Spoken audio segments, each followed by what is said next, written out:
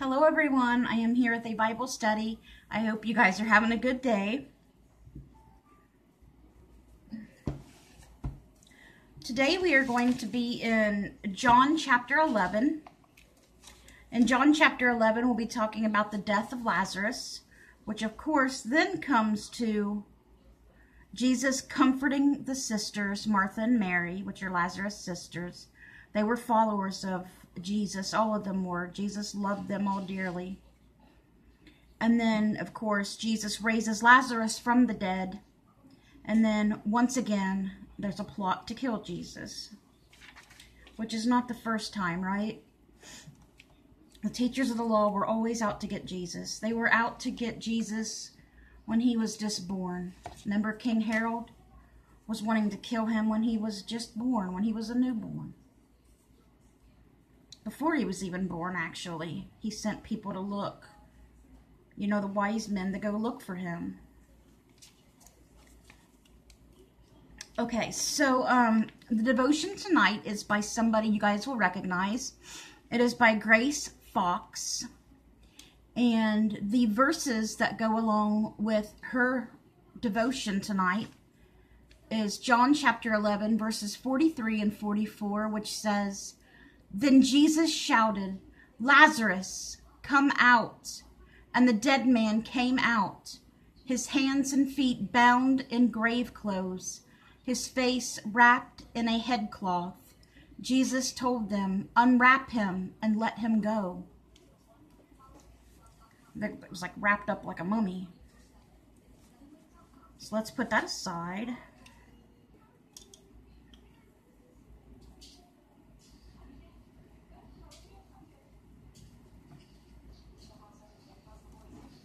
All right. Now let's go ahead and read, starting with the death of Lazarus. Now a man named Lazarus was sick. He was from Bethany, the village of Mary and her sister Martha. He was their brother.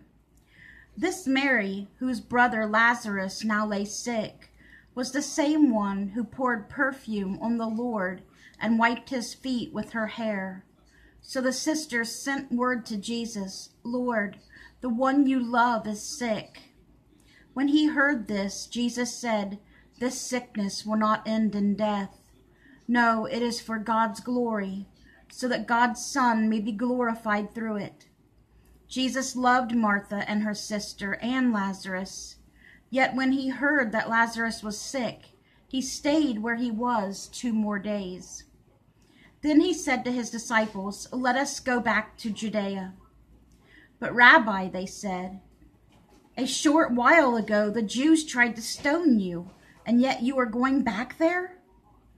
Jesus answered, "Are there not 12 hours of daylight? A man who walks by day will not stumble, for he sees by the world's light. It is when he walks by night that he stumbles, for he has no light." After he had said this, he went on to tell them, "Our friend Lazarus has fallen asleep." He meant dead, but they thought he was just sleeping. I don't know why they never understood what he was really saying. But they said, "He has fallen asleep," Jesus said, "but I am going there to wake him up." His disciples replied, "Lord, if he sleeps, he will get better." Jesus had been speaking of his death, but his disciples thought he meant natural sleep. So then he told them plainly, "Lazarus is dead. And for your sake, I am glad I was not there, so that you may believe. But let us go to him." Then Thomas, called Didymus, said to the rest of the disciples, "Let us also go, that we may die with him." Remember, Thomas is the one who didn't believe that Jesus had rose from the dead. And he said he wouldn't believe it till he put his hand through the nail holes on Jesus's hand and the cut in his side where they speared him. He wouldn't believe it till then. And Jesus appeared to him there with the other disciples one day, and Jesus told him to go ahead. Stick your hand in. You know, here it is. He's had the markings. Imagine Thomas's face when that happened. It's like you wouldn't even know what to do. Now Jesus is going to come back now, and he's going to comfort Martha and Mary, and you'll see what happens now, going into raising Lazarus from the dead 4 days after his death. So you know by that time, being dead for 4 days, there's going to be a horrible, horrible odor, and the body's going, because the body decaying and everything, Lazarus comes out whole and perfect. When unwrapped from the bedclothes, he just looks like Lazarus. He don't look like he's, decomposing or anything. He's whole again. On his arrival, Jesus found that Lazarus had already been in the tomb for 4 days. Bethany was less than 2 miles from Jerusalem, and many Jews had come to Martha and Mary to comfort them in the loss of their brother. When Martha heard that Jesus was coming, she went out to meet him, but Mary stayed at home. "Lord," Martha said to Jesus, "if you had been here, my brother would not have died. But I know that even now God will give you whatever you ask." Jesus said to her, "Your brother will rise again." Martha answered, "I know he will rise again in the resurrection at the last day." Jesus said to her, "I am the resurrection and the life. He who believes in me will live, even though he dies. And whoever lives and believes in me will never die. Do you believe this?" "Yes, Lord," she told him. "I believe that you are the Christ, the Son of God, who was to come into the world." And after she had said this, she went back and called her sister Mary aside. "The teacher is here," she said, "and is asking for you." When Mary heard this, she got up quickly and went to him. Now Jesus had not yet entered the village, but was still at the place where Martha had met him. When the Jews who had been with Mary in the house comforting her noticed how quickly she got up and went out, they followed her, supposing she was going to the tomb to mourn there. When Mary reached the place where Jesus was and saw him, she fell at his feet and said, "Lord, if you would have been here, my brother would not have died." When Jesus saw her weeping, and the Jews who had come along with her also weeping, he was deeply moved in spirit and troubled. "Where have you laid him?" he asked. "Come and see, Lord," they replied. Jesus wept. Yes. The shortest verse in the Bible right here, guys. John chapter 11, verse 30. Where did I go? Verse 30, where did it go? Sorry, verse 35. John chapter 11, verse 35. My eyes were not working. The shortest verse in the Bible. Jesus wept. Jesus cried. Then the Jews said, "See how he loved him." That's how much he loved Lazarus. He cried, even though he knew he could raise him from the dead. But some of them said, "Could not he who opened the eyes of the blind man have kept this man from dying?" Which Jesus could have. He could have came back earlier and kept Lazarus from dying. But remember, this is for Jesus to be glorified. He's going to raise Lazarus from the dead. More people's going to think, "Oh my God, look, this man just raised somebody from the dead 4 days after they've been dead," rather than somebody coming back and like he did the little girl. Well, she was dead too, but like if somebody gets sick and then, healing them, making them feel better. This is more like, a more dramatic thing that a lot of people would believe you are the Christ and things, This is the way it was supposed to be. Jesus, once more deeply moved, came to the tomb. It was a cave with a stone laid across the entrance. "Take away the stone," he said. "But Lord," said Martha, the sister of the dead man, By this time there is a bad odor, for he has been there 4 days. Then Jesus said, Did I not tell you that if you believed, you would see the glory of God? Martha. He was telling Martha. So they took away the stone. Then Jesus looked up and said, Father, I thank you that you have heard me. I knew that you always hear me, but I said this for the benefit of the people standing here, that they may believe that you sent me. When he had said this, Jesus called in a loud voice, Lazarus, come out. The dead man came out, his hands and feet wrapped with strips of linen and a cloth around his face. Jesus said to them, Take off the grave clothes and let him go. And he was perfectly fine. Therefore, many of the Jews who had come to visit Mary and had seen what Jesus did put their faith in him. Who wouldn't, right? But some of them went to the Pharisees and told them what Jesus had done. Yeah, he did a horrible thing, raising somebody from the dead.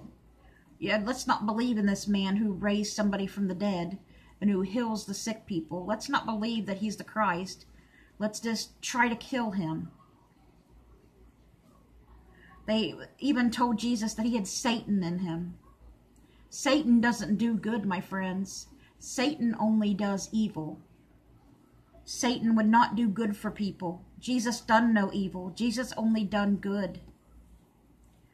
Then the chief priests and the Pharisees called a meeting of the Sanhedrin, which is never good. They never have nothing good to say. What are we accomplishing? They asked. Here is this man performing miraculous signs. I think they were jealous because they couldn't do what Jesus could, because they wanted everybody to look up to them, not Jesus. I know that's my feeling. And they were angry that they couldn't do those things. And Jesus could. If we let him go on like this, everyone will believe in him, and then the Romans will come and take away both our place and our nation. Then one of them, named Caiaphas, who was the high priest that year, spoke up. You know nothing at all. You do not realize that it is better for you that one man die for the people than for the whole nation to perish.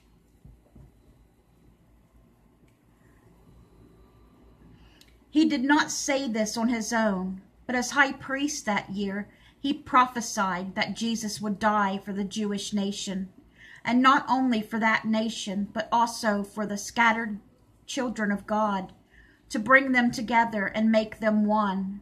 So from that day on, they plotted to take his life. Tell me how that, they think it's okay to do that. Even though that's murder, they're always throwing up the law of Moses to Jesus. You know, if Jesus says something different than Moses does, you know, they stand strict to the law of Moses. Well, the law of Moses and the 10 Commandments God gave him also said, thou shalt not kill. So what made them think they could kill Jesus, the Son of God, and that would be okay? They thought they were doing the service, the nation, a favor, that they had to kill him. No. They were jealous of him. They didn't want Jesus getting any of the attention from the people. They wanted the people to listen to them. That's what it was. They wanted the people to listen to them. They are right under God, nobody else. Not this man who showed up from Galilee. Nothing good can come from there. Therefore, Jesus no longer moved about publicly among the Jews. Instead, he went and drew to a region near the desert, to a village called Ephraim, where he stayed with his disciples. When it was almost time for the Jewish Passover, many went up from the country to Jerusalem for their ceremonial cleansing before the Passover. Remember, that's when they had the Last Supper, Jesus and his disciples, during the Passover. You remember what the Passover is, right? The Passover was celebrated during the plagues, or meant to, celebrate when God did the plagues in Egypt. the last one he did, the plague that took out the firstborn of every family, even the animals. He took out Pharaoh's, oldest son, the Pharaoh's oldest son. And that's what made him finally release them. But the Passover, they passed over the people. They passed over the Jewish people, the Hebrews that were there. They had to take a lamb's blood and smear it when they're like above their door frame, on their door frame on the outside, and death would pass by the houses with the lamb's blood on it and not enter there and take any lives. But the Egyptians, of course, were not doing that, like Pharaoh and them. So all the firstborns were taken. To anybody who did not have the blood of lamb's blood on their door, so that is a Passover, death passing over them. That is why they celebrate this, the Passover. They kept looking for Jesus, and as they stood in the temple area, they asked one another, "What do you think? Isn't he coming to the festival at all?" But the chief priests and the Pharisees had given orders that if anyone found out where Jesus was, he should report it, so they might arrest him.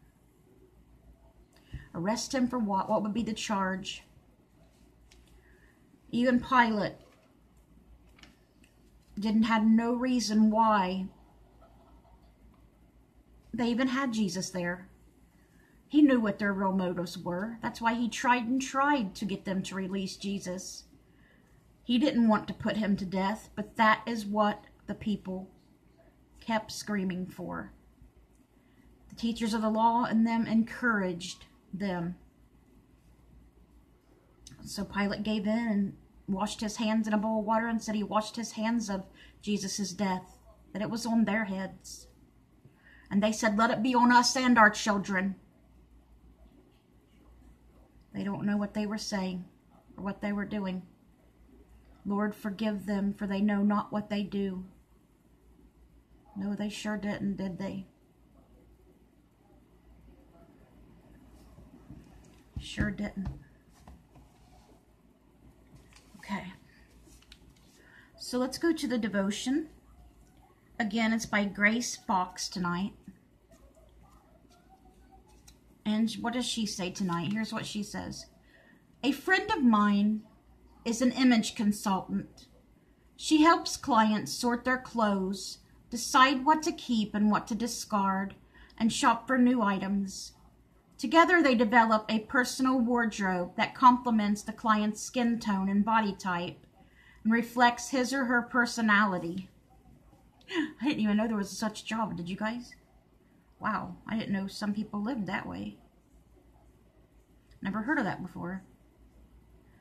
Did you know the Bible mentions wardrobes? Take Lazarus' story. He was buried wearing grave clothes designed for the dead. That was, what they did back then. His outfit was appropriate for the occasion, but it became outdated the moment Jesus brought him back to life. Unwrap him, Jesus commanded. In other words, strip off the old and don the new, clothes fit for the living. As believers, we ought to pay attention to our spiritual wardrobe. Colossians 3:5-9 describes our grave clothes prior to placing our faith in Jesus. Sexual sin, shameful desires, anger, rage, malicious behavior, slander, dirty language, and lies.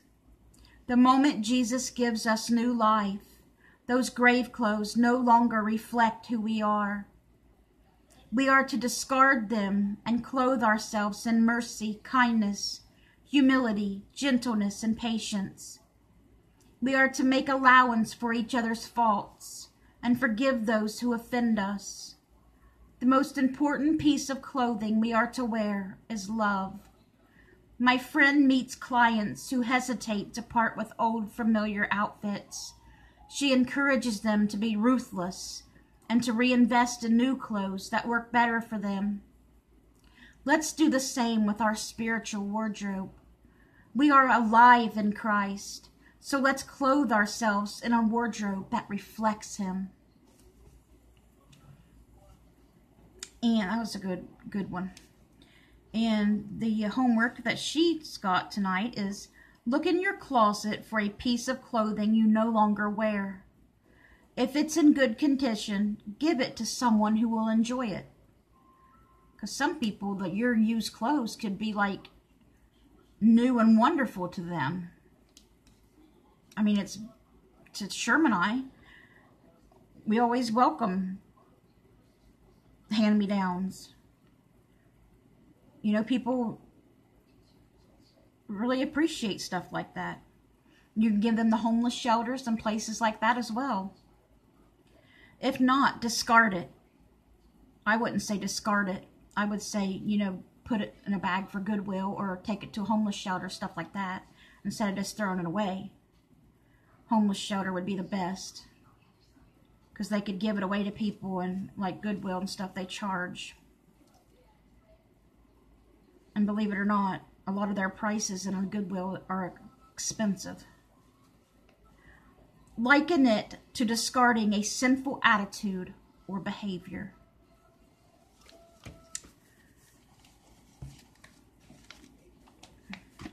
We was at Goodwill here about a year or two ago, and there was a pair of boots in there, and I was going to get them for Sherm because he needed a pair of boots. They were his exact size. I thought, oh, this is a sign. I have to get these boots. And I'm like, how much are these? Because they had them in the glass cabinet. They put certain things in the glass cabinet, just random things. And they said they were $50. $50. I'm like, you know, forget, you know, I can't get those then. Those are too, you can go to the store and buy a brand new pair for that. I could go to Walmart and get him a pair for that if I had that kind of money, you know what I mean? $50. And people give them that stuff for free. That's all I'm saying. A lot of people are complaining about it. Trust me. And maybe it's just the Goodwills we have around here. But a lot of people are complaining about them, that a lot of people are throwing their stuff out instead of giving it to Goodwill. People that I know that used to take a lot of stuff there, they're now throwing it out instead of taking it there because the prices they're putting on their stuff. They said, I gave them this stuff, and then they got it in there for like higher than a new price. She said, I'm tired of doing this. I'm just throwing it out. People can't afford it when they go there anyway, she said. And it's true. It's really true. But I hope you guys have a great rest of your day.